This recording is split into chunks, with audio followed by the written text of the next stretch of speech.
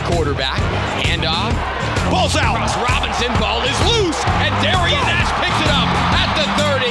Stiff arms Grant Kramer, and he's out of bounds at the 28. Good snap, good hold. The kick from Semenza is on its way, and it is good.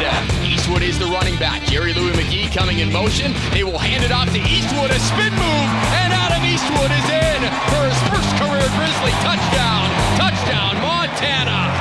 Kramer in some trouble. He is going to be brought down. A sack by Josh Buss, as well as the freshman Braden Deming. Rush is coming from the Grizzlies, and Kramer is sacked back at the 35-yard line. Chase Lewis comes out of the pile first. They'll bring Bingham in motion. Low snap. They hand it off to Eastwood. He breaks through. 15-10. 5. Touchdown, Montana.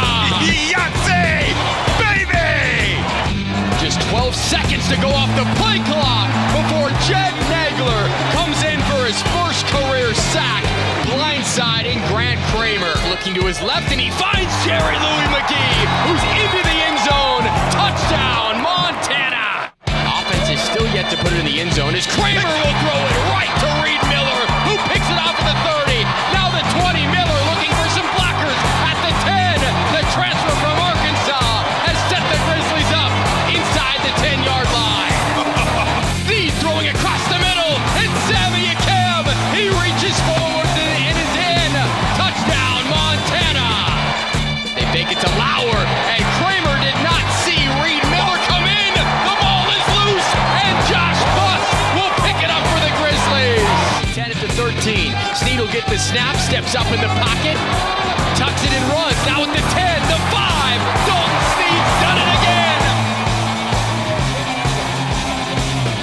Kramer in trouble, and this time he won't get away.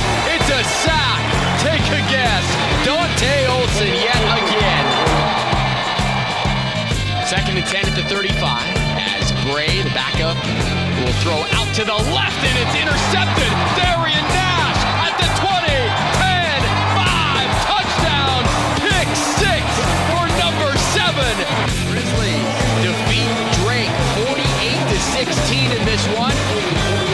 Coach Bobby Houck now 4 wins away from passing Don Reed for the all-time winningest coach in Montana history.